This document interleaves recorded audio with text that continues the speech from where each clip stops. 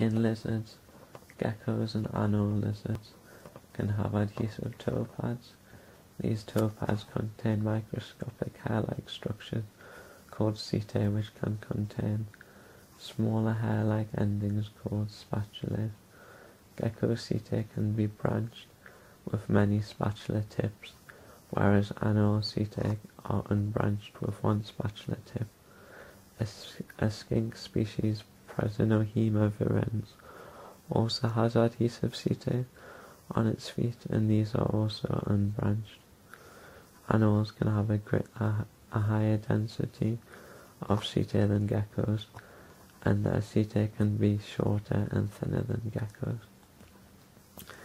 Setae can vary between different geckos, and the gecko species Nautinus elegans has dense, short and thin setae that aren't greatly branched.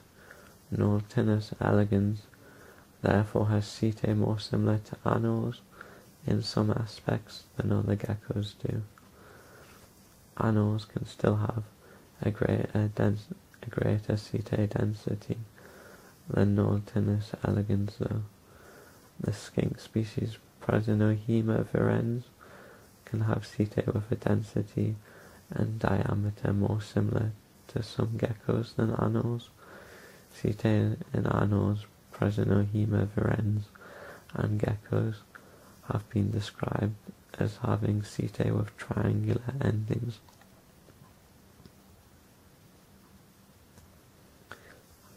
Although geckos in the family Eublephaриdae lack adhesive pads, climbing eublepharids can have short unbranched setae, like in cat gecko's feet and tail, and a eublepharid cave gecko can have short setae on its feet and tail.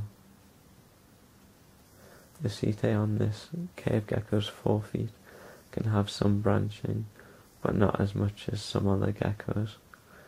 These setae in eublepharids may be less adhesive than some geckos' toe pads. However, eublepharid setae may still enhance friction. Common leopard geckos, which are eublepharids, lack setae. Chameleons can also have friction-enhancing setae on their feet and tails, and the tips aren't triangular shaped, but have narrow spatulae. They have narrow spatulae which are long relative to their width.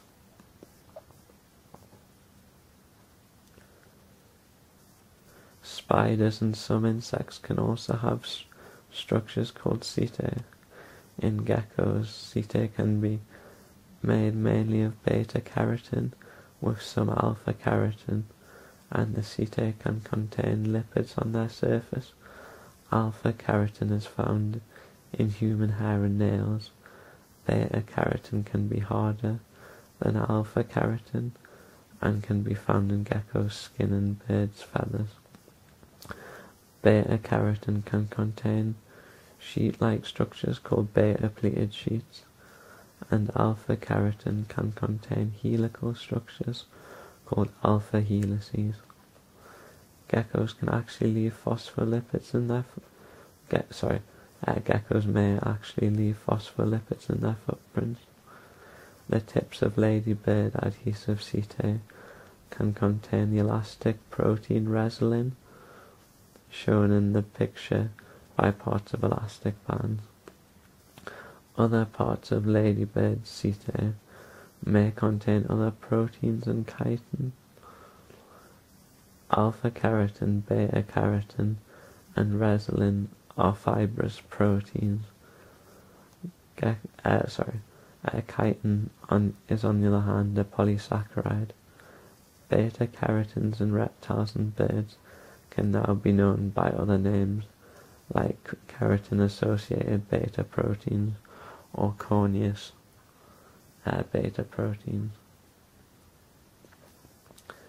Geckos and anoles can have dry adhesive pads, whereas some insects with adhesive setae can use secreted fluid between the setae and surface. Spiders may also use fluids in their adhesive pads. Spider setae on adhesive pads can be branched though like gecko setae. Frogs can also have adhesive pads that secrete fluid, which is why I drew the frog with watercolour pencils. Frog adhesive pads can also contain nanopillars though. Setae aren't just present in animals, and setae aren't necessarily adhesive. Hair-like structures in plants can get called setae, and then in algae called diatoms.